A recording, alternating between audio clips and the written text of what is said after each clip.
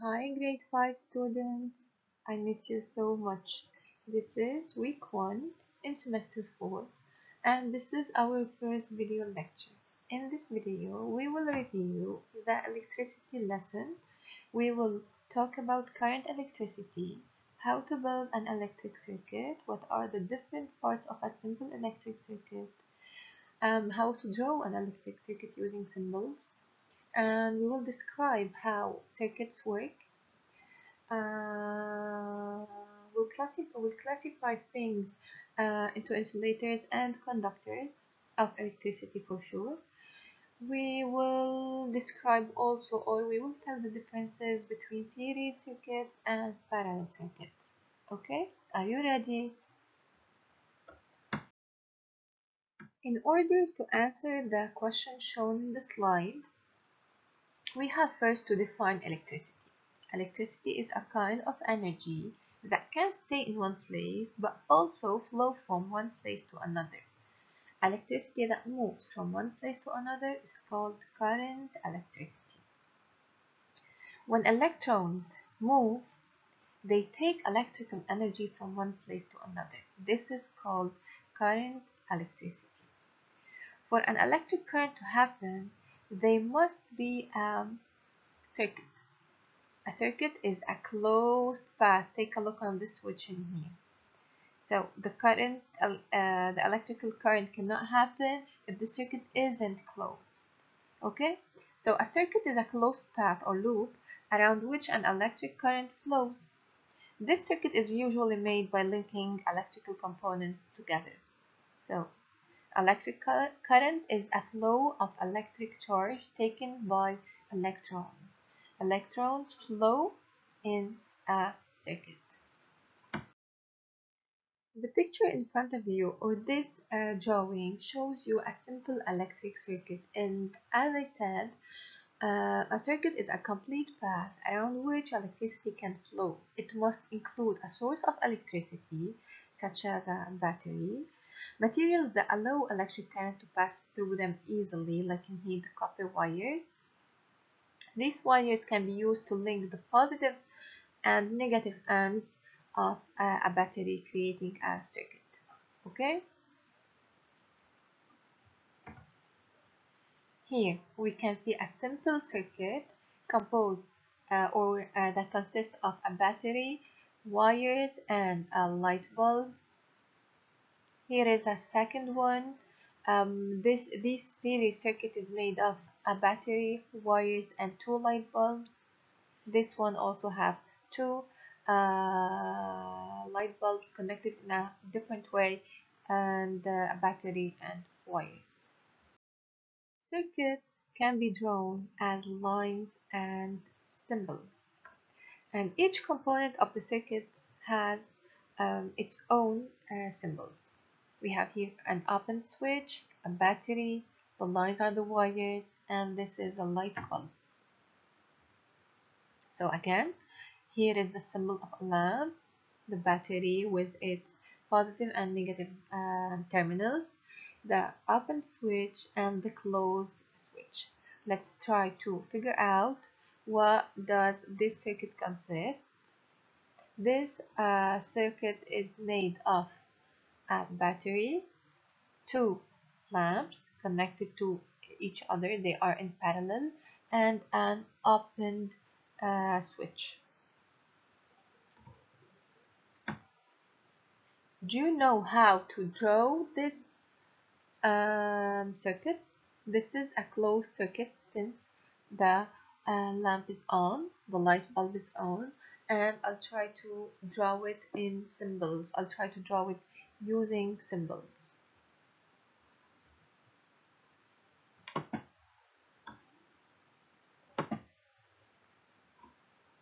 I'll start drawing the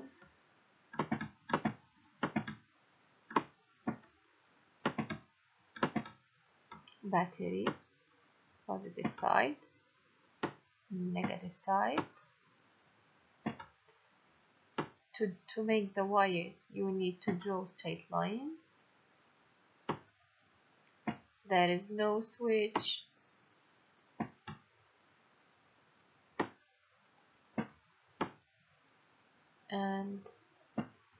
this is the light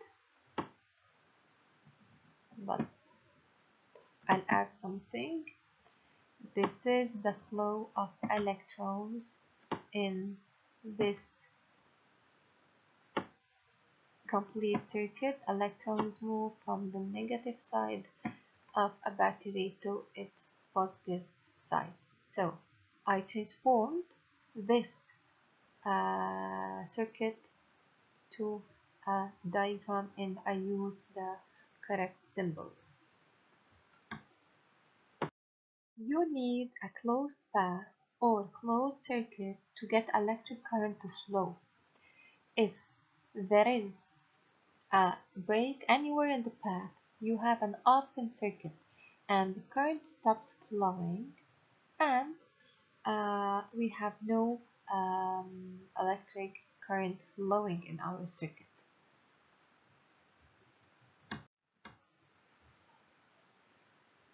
The first circuit shows an open circuit. Since the switch is off, it's open, so there is a gap in here and electrons cannot flow anymore in the circuit. They cannot jump in the air, so they need a conductor material to flow through it. Okay, this is open, there is a gap in here, so electrons cannot pass, and this is an open circuit, so the light bulb is off. While in here the switch is on, there is no gaps in the circuit. Electrons will pass from the negative terminal in the circuit to from the negative terminal of the battery to its positive side. This is a closed circuit, so the light bulb is on. In the previous slides, we were talking about copper wires. Copper is an excellent conductor of electricity. Conductors are substances that an electric charge can pass through without difficulty. Okay? An electric charge cannot pass through an insulator easily.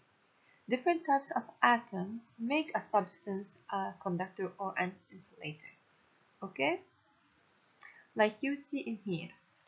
The wooden pencil acts as an insulator since it does not allow electricity to pass through. This is an open circuit. This circuit is not complete, is incomplete, and the light bulb isn't on.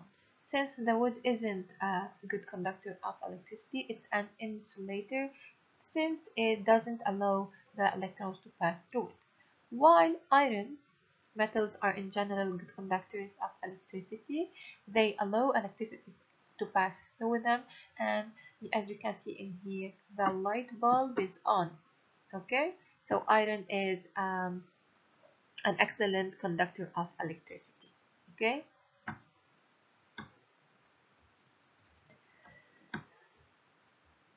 take a look. We have here a rubber band. The rubber band is for sure an insulator since the light bulb isn't on, it's off. This is an open circuit. Rubber bands do not allow the flow of electricity. This key, the key is made of metals, and as we said, metals are excellent conductors of electricity. This is a complete circuit. Metals allow the flow of electrons through them. Okay, the pan is an insulator. I think this is a plastic pan. Plastic isn't a conductor, it is an insulator. And so this is an open circuit. The light bulb is off. And the pen in here, the pen is made of metal. Metals are good conductors. They let the electric charge pass through without difficulty easily. Okay, let's take a look on this. We used a metal can. We were supposed to have a complete circuit, but since it's painted and paint is an insulator, so that means that the circuit is open and paint is an insulator. It does not allow the flow of electricity. Take a look on these two circuits. In the first one, we used metals. Metals, as I said, are conductors. They let electric charges move through them easily. So when we close the switch, the light bulb is on. That means that the circuit is complete. There is nothing that blocks the flow of electrons through the circuit, and we can say that metals are good conductors of electricity. Why? In this case, in this circuit, we use ceramics, and electrons did not flow. We closed the switch, but the circuit is still incomplete. The light isn't on. That means that ceramics are insulators. Okay? The components of an electrical circuit can be connected in series or in parallel. Components connected in series are connected along a single conductive path. Okay? So electrons will leave the negative terminal of a battery to go in one pathway. Electrons do not have a second choice. So they need to follow the only path that they have. So in series circuits, we have one pathway for the electrons to go through.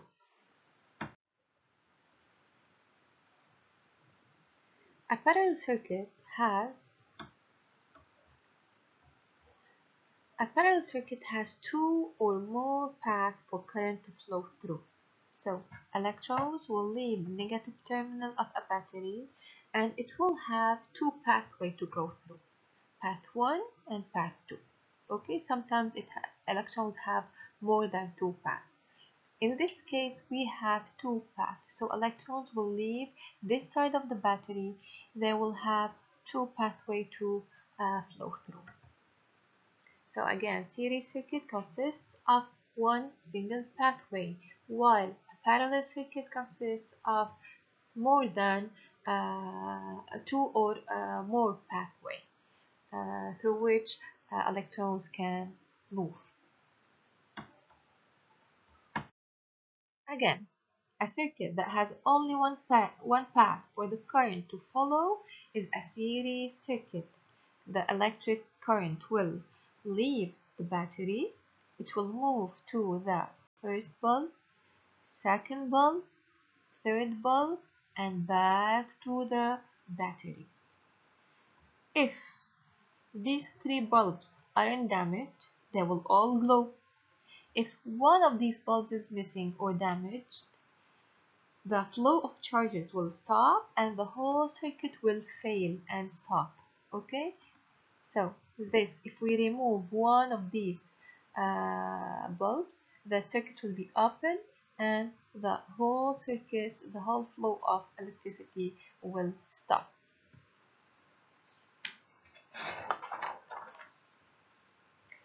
In a parallel circuit, we have more than one path for the electric current to follow.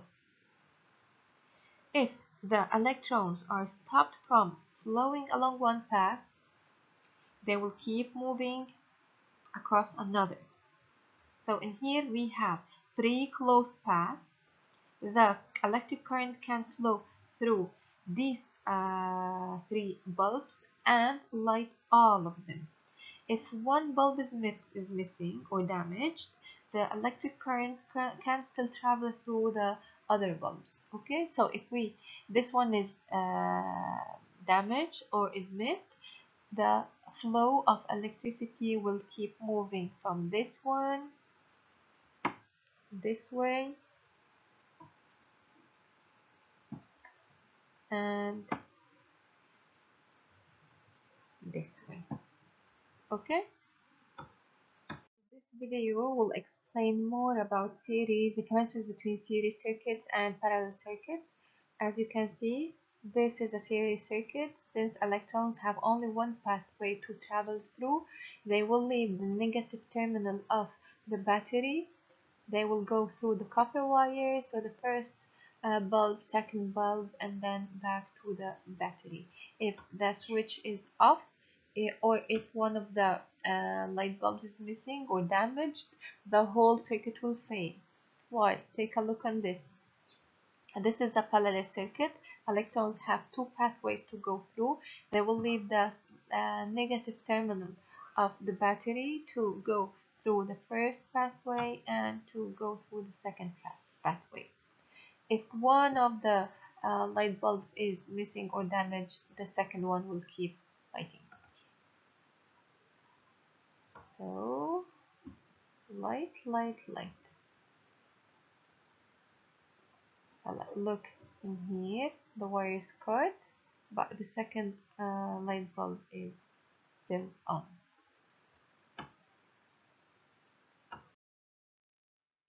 So dear ones, you must be able now to define the current electricity. What's current electricity?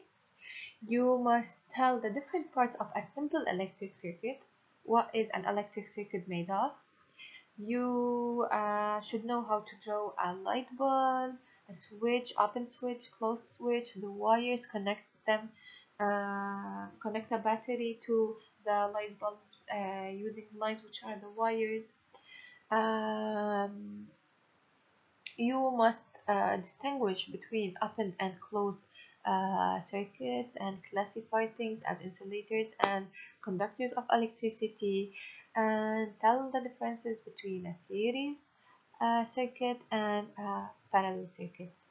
Hope to see you soon. Stay safe. I love you. Bye bye.